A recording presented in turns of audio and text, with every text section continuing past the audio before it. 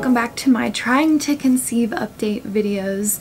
I'm surviving the 2-week wait. I'm well over halfway through.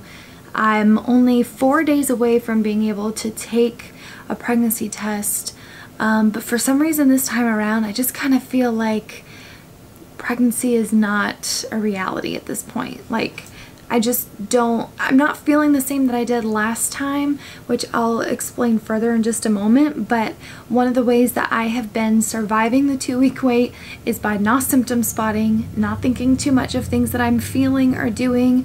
This past week I've been super fatigued, but the reason for that is I have spent like 3 or 4 nights in a row now with insomnia, like crazy. Waking up at 2:30, can't go back until 5, waking up at 3 o'clock and never going back to sleep. So I've just had a crazy week, so I'm not even counting fatigue as any kind of symptom of anything because it just has to do with lack of sleep. This is exactly why I'm not symptom spotting, because it can make you crazy, it can stress you out, and I'm just not gonna do that to myself. I'm gonna go with the flow. When it's time for me to take a test, I will. And that should be on Sunday. However, I don't know if I want to take a test on Sunday or if I should just wait a couple of days and see if things start up on their own.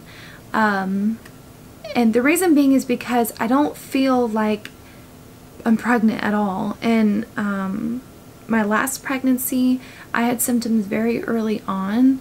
But most of my intense symptoms, like when they started like really ramping up, was around 9, 10, I skipped over 11 for some reason, and 12 DPO and 13 DPO is when I had most of my pregnancy symptoms. I had a lot of cramping, I had a lot of fatigue, like major fatigue, lifeless. One of the biggest indicators for me was a queasy feeling stomach. Not even really so much queasy, but like if you've ever had like the stomach bug and the day after, that weird like sort of raw feeling in your stomach, like it's healing, it's like trying to recover. That's how I felt like every day, all day. And it didn't make me sick. I wasn't nauseous or anything. It just felt like I had already thrown up or something. I had lots of twinges and bubbly feelings last time, but I'm not getting any of that this time around, but I'm not exactly looking for it or paying attention to it anyway, because I just don't want to stress myself out. So that is why I feel kind of like I don't feel like anything's really happening or going on to indicate that there's pregnancy there. One of the things I have been doing is drinking a ton of water. I'm up to like 70 ounces of water, so I'm like slowly trying to work up. I think once I do get pregnant is when I'll finally hit 90 ounces of water, but this holds 60, and I drink almost 1.5 of these a day. It's like a lot of water.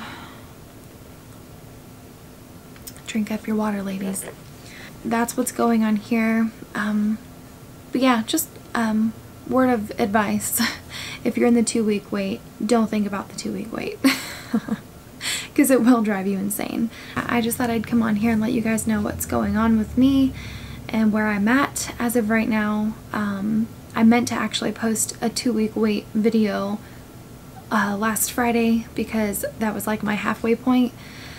But unfortunately, my life has been kind of here and there and everywhere, so I didn't really get a chance to sit down with the camera and talk about anything. So anyway, I'm going to go ahead and stop the video here. I just wanted to keep this kind of short and just give you an update.